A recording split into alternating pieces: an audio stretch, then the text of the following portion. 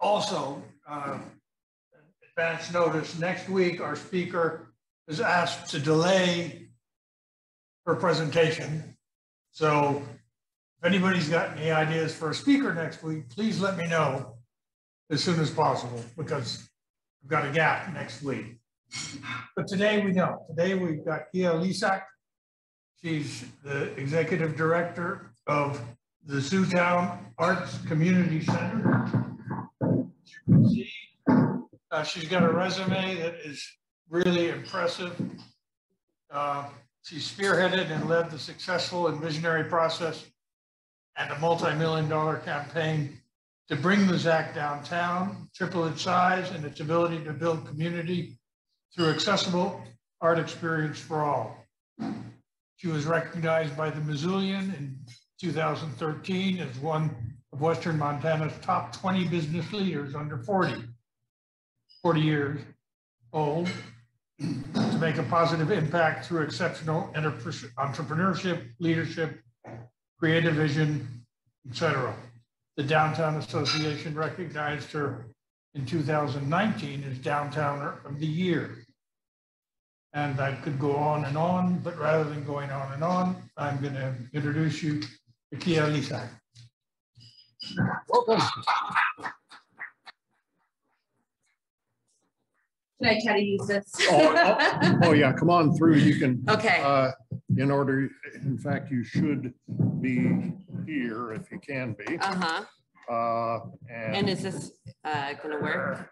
Or if you'd hold okay. on to that, all right. We'll just clip, and then if you have anywhere in the world that go, or just sit it down over here. Okay. Let me see. Make sure I can do this. We only do the audio because we're all deaf. Oh, it does work. Okay, that's good. Well, thank you for having me. I wish that I would have prepared some jokes. I didn't know. Next time. It's kind of hard to follow all those really good jokes. Got a little nervous here, but anyway, thank you so much for having me. As he said, I'm from the ZAC. It's called the Zootown Arts Community Center, but we call it the ZAC, and we're downtown now in the old Studebaker building, which is on Main Street. And we are about a 14-year-old organization. I've been with the organization for 10 years, and we started out on the north side of Missoula on the railroad tracks in just one of those old buildings kind of next to the Northside Kettle House, one of those older brick buildings. And we were there for about 10 years building our programs, and then we launched a $3.5 million capital campaign a few years ago, raised the money, bought this Studebaker building and remodeled it for our needs, and moved downtown right in October 2019. And then we had a global pandemic. And we had to rethink everything in this last year, but we were able to keep going actually. And we were able to, largely in part because of our new building, because we have so much space, we were able to continue to run our programs in modified ways over the last year. And now we're excited to be back open at full capacity again. And so I just invite you all to come there, and I'm going to give you just kind of a little tour through our slideshow and tell you about one at a time the different things that we have to offer and what we're doing. We'd love to just have any of you stop by anytime. So let me see if I can do this. Nope. Okay. So this is the first room in our building. We have a paint your own pottery studio. You can see the pottery back on the wall, and then a little artist shop where we sell work from local artists. And it's also just a walk-in facility. We have a free community art supply closet. So anyone can come in at any time and take art supplies out and just sit and make art. We believe that art has the power to change lives, and that everyone should have access to art at all times, and it shouldn't be something that's just for a privileged few. So, and we also, our art supply closet is a donation based. So if you have anything that you're not using, we will take it and distribute it to the masses. So This is just a little bit more. We have our Paint Your Own Pottery Studio is open 7 days a week, and it's just on a walk-in basis. You can come in and do that anytime. And again, we really like to focus on art forms that are accessible, that you don't have to feel like you have to be necessarily a trained artist. You can just come in and make something within a few hours. And oops. I don't want to end it. See? Oh. I think it's me. It's okay. Just another view of our front window space. And yeah, we love our building. It used to be, as some of you might know, yeah, the Studebaker building used to house cars. And when we bought it, and it was an office building, and we just remodeled it all and put in all of these wood floors and built it to be our classroom. We have multiple galleries. We actually have 3 galleries. And so every month we have different art openings. And this is just a local artist who is giving a talk to another group in town. So we invite you to just come in anytime and visit our galleries. We really try to focus on local artists and community shows. So this is actually one of our most famous art shows that we do every year, called the Missoula Monster Project. And so 200 kindergartners draw a monster, and then we pair them with 200 adult artists that do their own rendition of the monster. And then and so it's a really incredible show. It's 400 pieces of art, and I'm hoping Larry Pierney will now sign up to do a monster next year. Now that I have his attention. But it's really wonderful. So you sign up, and then you get assigned a monster that kindergartner drew. And then when the show opens, all the kindergartners get to come and see, you know, the power of art and like the monster that they created at school. And now, you know, an adult artist has done a rendition of it. And that's my dad there looking at the monsters. We also do, we really try to make our space just open and accessible to all. We have a lot of Indigenous artists. We currently, right now, the show in our gallery is with the Artists of Opportunity Resources. We've had members of Soft Landing. We've invited them to do shows and provided them with the art supplies to create their own art. So we can show, you know, the refugees of Missoula. So we just really try to keep our center really diverse and open to everyone and teach everyone that they can share their artwork. This is our Soft Landing show. We have our main gallery, and then a gallery that's just for youth, and then also a gallery that is called the Blackfoot Communications Gallery. Blackfoot Communications gave us a large donation to be able to have that. Let's see. It keeps thinking. There we go. Oh, it's just it just keeps thinking that I want it to do something else.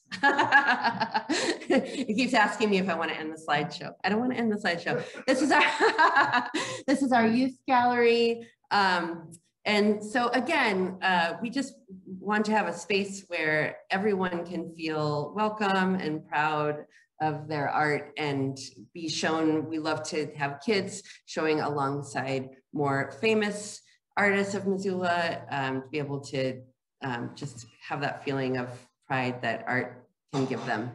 This is our interactive youth play area designed by a local artist. When we designed our building, we invited a lot of local artists to design different spaces and hired them. So this is a little area that is free and open to all kids. And we're really excited that it can be open again. Of course, with the pandemic, we had to shut everything down for a while, but it's just a really fun space. And adults can play in there too. So if anybody wants to come by and go down that slide, I will not stop you. Not just for kids. We have a music school down in our basement. So we teach music to kids and adults. We have a special program that's called Rock Camp. So kids come in and they don't have to have any musical experience whatsoever. And within a week, They form a band and write a song, and then they perform usually on the stage at the Top Hat. Sometimes they've performed at the Wilma. And it's all about just them being able, it's kind of like the reverse of typical music instruction, where one of the things we learned is that oftentimes if a child will get excited about playing music, but then the next step is sign them up for piano lessons, and then you have to practice every week, and it takes a really long time to actually play with other people and do what you thought you were going to do. They get to learn right away how to collaborate and how to play, and their songs aren't amazing, but they do get to write a song. And what we found is that at the end of the day, it provides that motivation to keep practicing and really want to stick with it. So we have kids now that started out in these rock camps that are, professional performers around town. So it's been a really fun and exciting program. And then we were able to build this space that was just for these camps. And we have a recording studio in our building as well. We have, oops.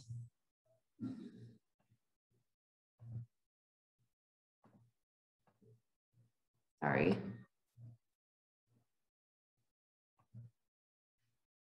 This is our, we have a theater space. So this is an example of when it is full. But this space is, we do plays, we do community events, we do music. We have actually a bar where we serve beer and wine. We've just reopened this. This was one of the spaces that was most affected by the pandemic, but we've just been able to reopen it. And so it's actually available for all kinds of things. This is a picture of a conference that happened there. The Big Sky Documentary Film Festival has offices in our building.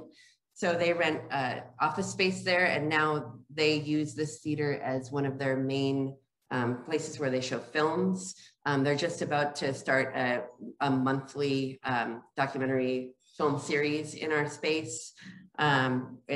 We rent it out to like Submittable. This is Submittable's Christmas party. So it's about 300 capacity standing, 175 capacity space. So if you guys ever wanted to come and have a party there, or we've just reopened, we just had a really wonderful jazz night. And we have concerts, and right now there's a play, Much Ado About Nothing, is happening in that space. So it's one of the things that we, when we were building the ZAC, that we learned from the community was just to have another theater space for all kinds of different things. And that's, of course, all ages and really fun.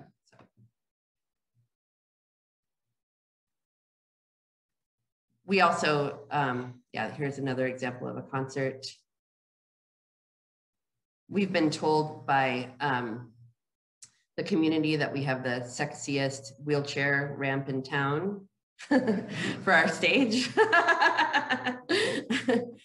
That was one of the other great things about moving downtown, was to have a building that's fully accessible. So now we have ramps, we have elevator, we have we can provide access to anyone who needs it.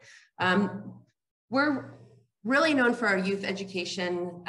These are some kids in our classroom. We're in the middle of summer camps right now. We do 10 weeks of summer camps, about 4 summer camps a week. Everything from plays to performance, music, visual arts, really everything. And we're always looking for volunteers also to come and help us with our camps.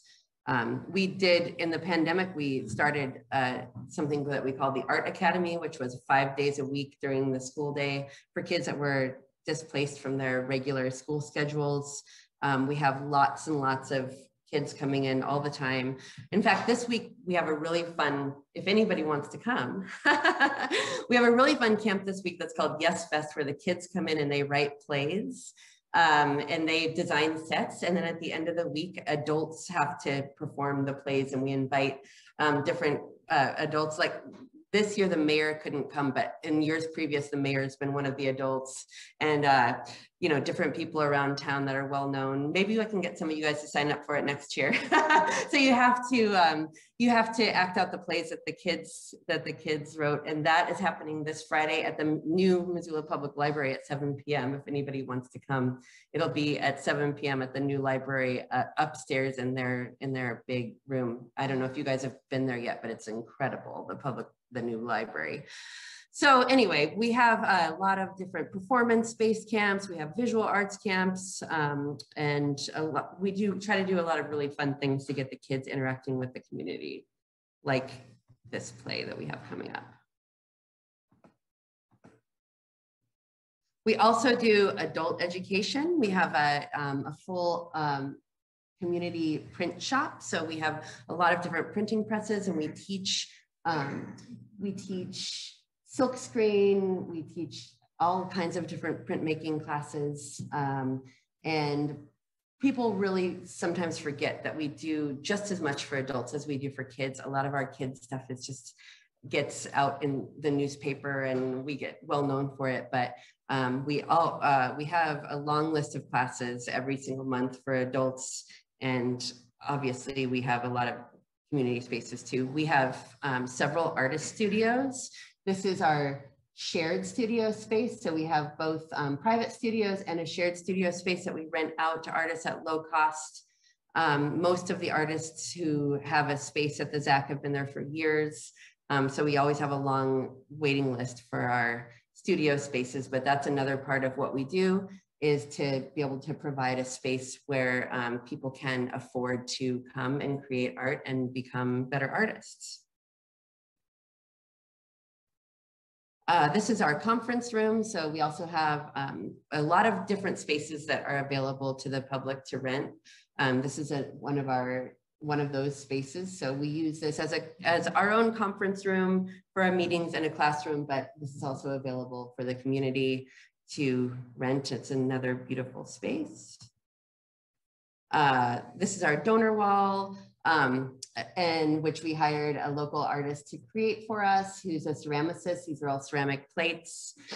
We have a lot of different fun local artist examples in the space. This is a mural, and Courtney Blazone, who is a local artist who made this mural. It's really fun. And this is also, she's standing in front of the door that is our free community art supply closet. It's the First Security Bank totally free art supply closet. They gave us a donation for that. And, you know, as you know, they do totally free checking. So they thought it would be fun to do the totally free art supply closet. Even in the back of the ZAC, we're taking over downtown. So this is our alley now that we've actually hired. We did a call to artists to create 4 murals in our alley, and the murals were, they were tasked to interview different people in our community and create murals around the subject of feeling welcome. And it was 4 Indigenous artists that we hired, and they had different conversations with different people in our community that might not always feel welcome in our downtown, and then they created murals based on those conversations. So we're bringing a lot of art to downtown now, and I am lucky enough to now be serving on the Downtown Master Plan Committee too. So you're gonna be seeing a lot more art. This is another one of our murals, and Stella Null. It looks like just a funny monster, but each one of those hands is actually a replica of a different person in our community's hand that she interviewed and talked to. So it's pretty special. This is another mural that we have inside of the ZAC. This is a local artist, Lillian Nelson, as she's painting it. And again, I can't put, the space is just a really wonderful space. And I'd love for any and all of you to come and visit us. We just exist to provide accessible, life-changing art experiences for everyone in Missoula. And we try to do that in as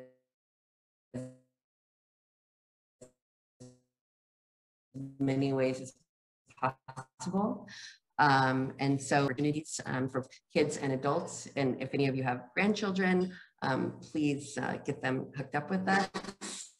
And thanks for having me. Yes. What is the acronym ZOCC? Yeah, so it's the Zootown Arts Community Center, the ZAC.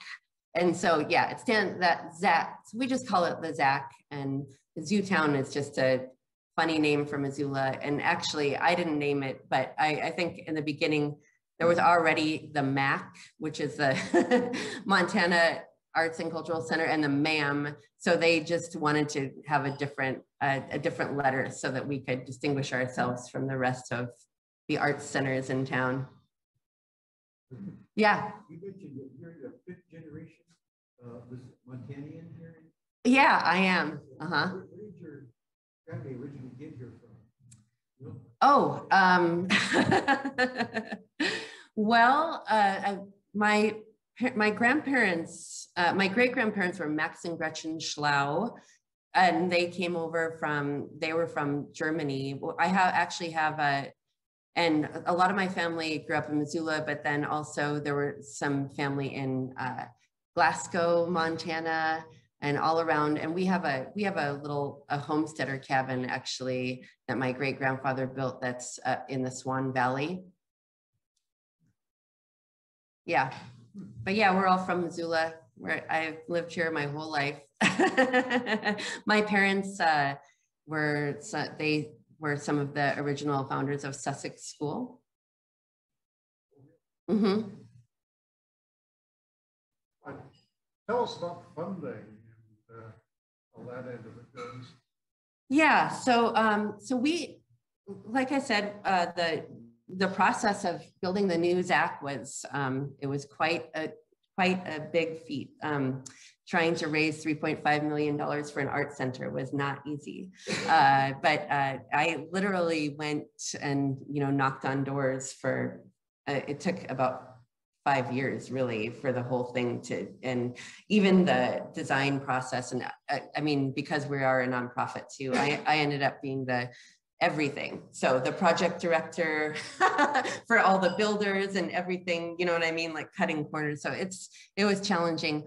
We survive in, we have 3 different basically ways that we take in revenue. One is donations. Another is grants, and then another is, fee for service revenue. So now that we're downtown, we actually really do have, we have a wine and beer license, we have a bar, we have, a shop, we sell artwork, we take a commission like other galleries. It's less of a commission than a regular gallery because we do exist to support artists. So, but it helps to have all these little ways. So we get money for, we provide a ton of scholarships for kids to come for free to our camps, but otherwise we do charge for that. So we have a lot of different ways that we take in money, but it's definitely been a growing process, and donations are from the community are a big way that we're able to continue to operate and provide free activities for the community.